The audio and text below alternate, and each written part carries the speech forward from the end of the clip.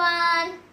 I am Hamda and I hope you are very fine and I hope your Ramadan is going very well. Today I have bring a very informative video for all of you.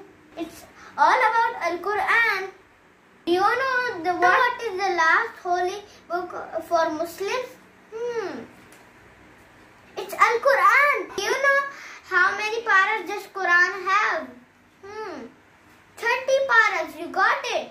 Do you know how many surahs does Quran have? It has 114 surahs. Do you know what's the first surah of Al-Quran? Surah Al-Fatiha. You got it. Do you know what is the last surah of Al-Quran?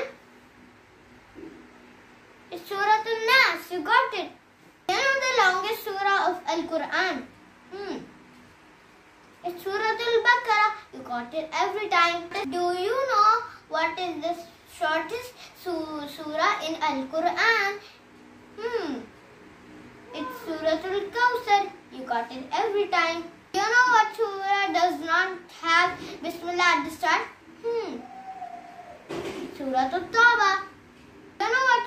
Do you know what surah has 2 times Bismillah at the start and the middle? It's Surah Al-Naml. Do you know who was the first prophet of Allah? It's Hazrat Adam alayhi salam. Do you know who was the last prophet of Allah? It's Hazrat Muhammad sallallahu alayhi wasallam. Do you know what surah is the heart of Al-Quran? It's Surah Yasin. What surah is the beauty of Al-Quran? It's Surah Rahman. And you know, we have to read the Quran every time, especially it's not Ramadan and when it's Ramadan. And if we read Quran, Allah will be so happy and give us blessings, gifts, food and everything we like.